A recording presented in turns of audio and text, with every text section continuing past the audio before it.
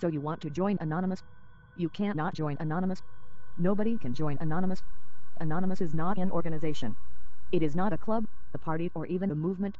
There is no charter, no manifest, no membership fees. Anonymous has no leaders, no gurus, no ideologists. In fact, it does not even have a fixed ideology. All we are is people who travel a short distance together, much like commuters who meet in a bus or tram for a brief period of time. We have the same route, share a common goal, purpose or dislike.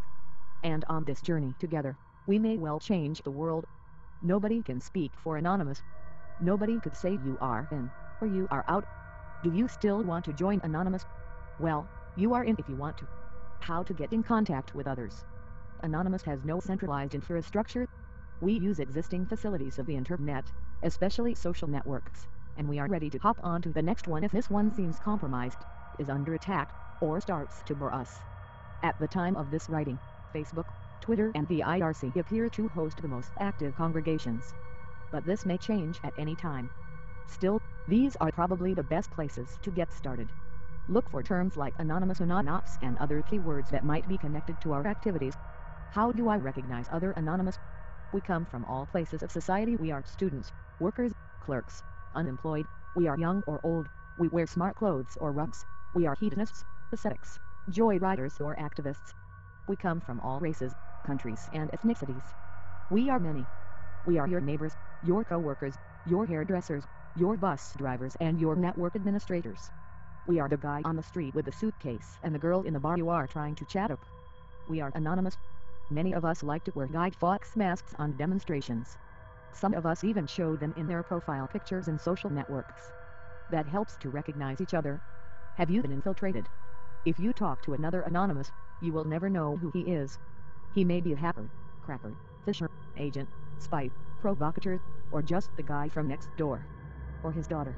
It is not illegal to be anonymous, nor is it illegal to wear Guy Fawkes masks. Keep that in mind. If you personally have not been involved in illegal activities, you have nothing to worry, no matter whom you talk to. If you have, it is wise not to talk about it. To no one. How do I protect my privacy? Invent an alias, the nick, the pseudonym, call it as you will, just invent something. Then register the mail account in that name with one of the big mail providers. Use this email address to register your Twitter, Facebook, etc. accounts.